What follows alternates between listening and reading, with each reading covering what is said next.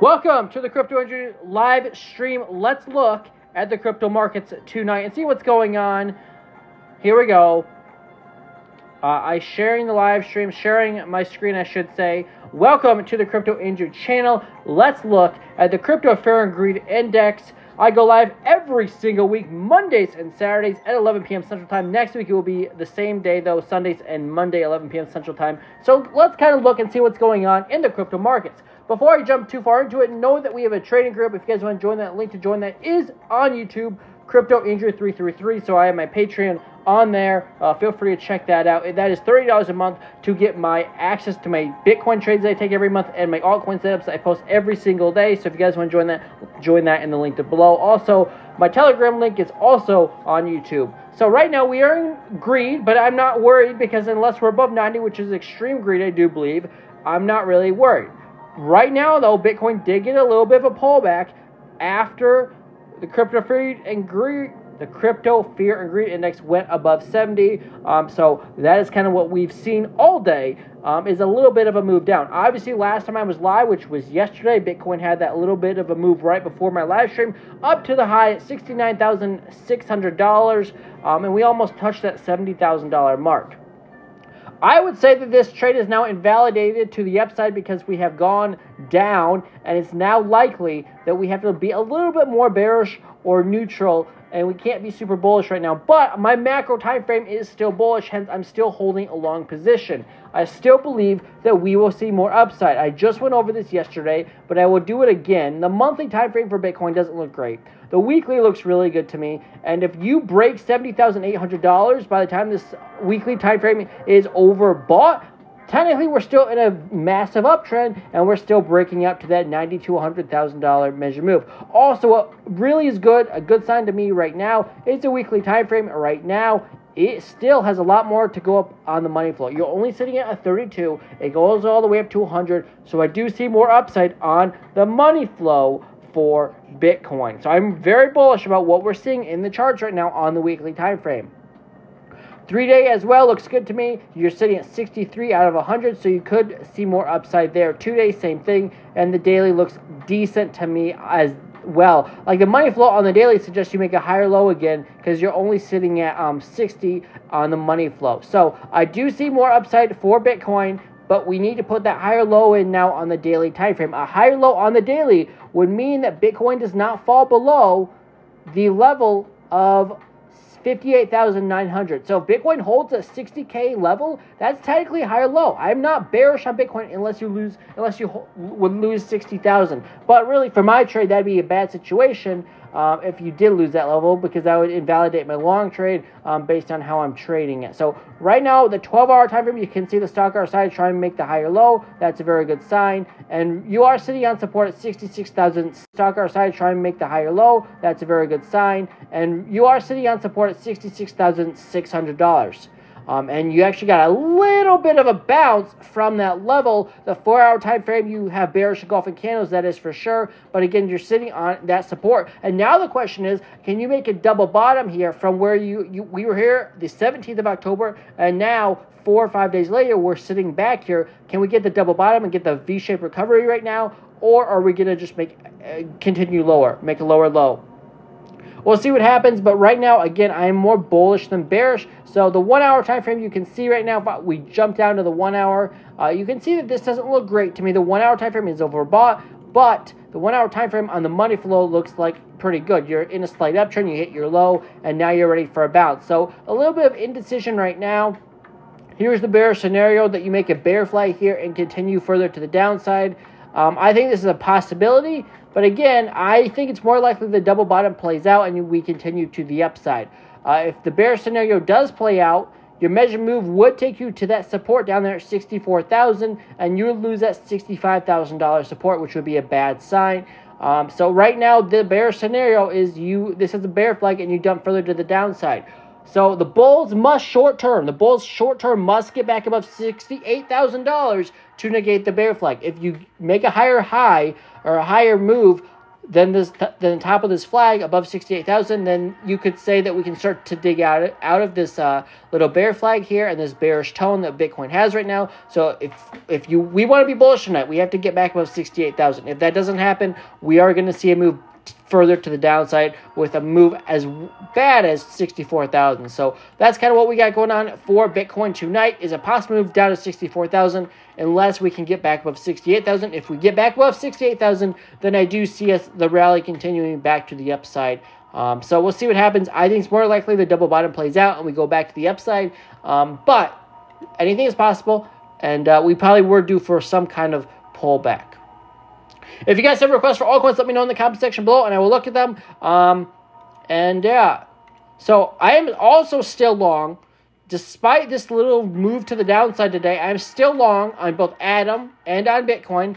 And really, on Atom, I see this bull flag forming here. And finally, for the first time in months, we can actually be bullish on the higher time frames. Not the 1 hour is a higher time frame, but the higher time frames above the 1 hour still look really good to me. This could take you up to $5.80, and I've said it before, the 4 hour time frame is overbought. But like, you got the daily, that is overbought, but I still think this daily time frame eventually will come up to the 200 moving average, which is sitting at $6.42. So I do see more upside for Atom coin here eventually if Bitcoin does not, lose support and fall to 64,000. If Bitcoin goes sideways or slightly up, then I see a move to almost $6 on Atom. So Atom to me looks kind of bullish on what I'm looking at. So Ethereum is the other one I wanted to look at. Ethereum right now kind of struggling. You have a measure move on the higher time frames up to 2880, but obviously struggling right now. If this is your low here at 2611, that is a higher low. Your previous low would be down there at 2532. This could be a retest of the top of the flag for a continuation back to the upside in a V-shaped recovery. So really, if Ethereum holds 2611, I see more upside for Ethereum with a measure move up to $2,880. So Ethereum looks good to me. Bitcoin looks okay if you can hold this double bottom, and Atom looks really good. Because these three charts to me look pretty good, I really do see a recovery for crypto, because if just Bitcoin looked bullish but everything else looked bearish, then I would see more downside, but I see more upside for crypto and for Bitcoin going into the rest of this week. So that's kind of what we got going on right now on the charts. Thank you for the likes. If you guys have requests for altcoins, let me know in the comment section below. But that is kind of what I'm seeing, and that's what I'm seeing in the charts right now. I do believe that could be your low for Bitcoin at 66,596. I do see more upside. The 15-minute time frame is kind of struggling. Let me go down to the smaller time frames to see what's going on. Like right now, look at the 10-minute time frame for Bitcoin. I do see this as a, this looks like a move to the upside is about to form. It's not the prettiest chart patterns, but this is a bullish sentiment. This, the 10-minute got to move to the upside, a small one on that, a lower high, but it still moved to the upside. And now you could say that this is a bull flag, and this bull flag could give you the move to the upside that would make it a higher high on the smaller time frames, and that would almost confirm a double bottom. So this bull flag has a measured move on Bitcoin on the smaller time frames up to $68,527. So we'll see what happens. But right now, I believe this bull flag can play out to the upside, and we can get the move that we're looking for, at least if you're long on Bitcoin. So not financial advice, but I would be very cautious right now shorting Bitcoin, because I do see this on the smaller time frames. The 10-minute time frame bull flag or falling wedge could save the day here for Bitcoin and really get us up and out of this little dump that we've had today on Monday.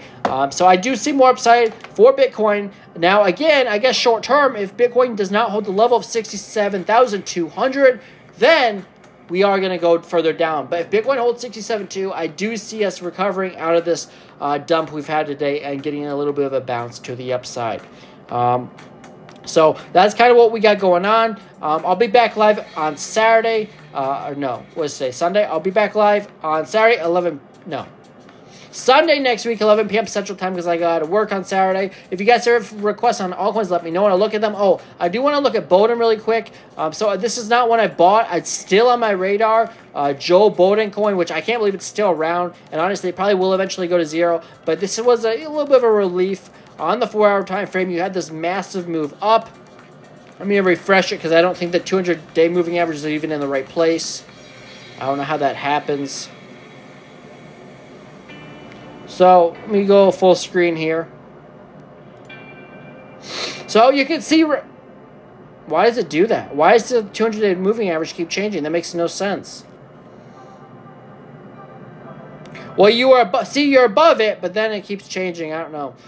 But see, if you just bought here, you bought at 6, you could have sold the top at 18. That's a nice trade. But overall, I have this on my radar. It looks like it's about to lose a 200-day smooth moving average. So it's just something to have on my radar. But again, so this is not, again, just to be clear, this is not something I'm buying. It's just something that I have on my radar because it has been performing well. Anytime it's broken the 200-day smooth moving average on the 4-hour time frame, it's always had a nice pump.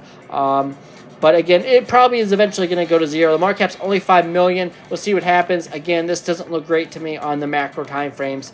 So that is just something I have on my radar for maybe a quick trade if it gets back above it again. But overall, you know, that's just something to have on your radar. It's a little bit of a meme coin. It is on Solana. So again, who knows what's going to happen with that. So... I don't know why no one showed up today. Yesterday we had a decent stream. Now today we got like 1 or 2 person watching. I'm not quite sure what's going on. This is a normal day I go live, the normal time I go live, so I have no clue where everyone's at. Maybe, but the football games are over too, so I don't know what's going on with that. Either way, that's kind of what we got going on. I'll be posting videos tomorrow and on YouTube. For sure. I'll be posting videos throughout the week on YouTube. The only times I post on TikTok anymore, like videos, are on the days I go live, just so people know I'm live. I only post like twice a week on TikTok anymore, but like YouTube, I post multiple times a day, at least I try to, and I post, 14 times a week, probably on average, 14 videos a week on YouTube, so make sure you go subscribe to my YouTube, hit the bell notification so you get notified every time I go live or post a video, and, that's kind of what we got going on. So if you guys enjoyed this, make sure you hit the like, subscribe. I don't see any requests. So I guess with that being said, why is there no sound? You're joking. There's no sound? There should be sound. I don't think that's accurate. That's kind of weird. Well. Weird. Well.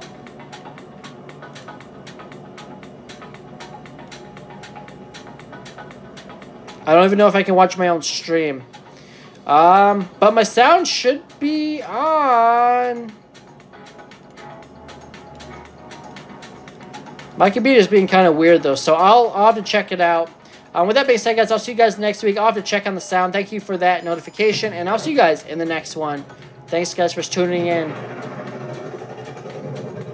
I'll have to check on the sound. Thanks, guys, for tuning in.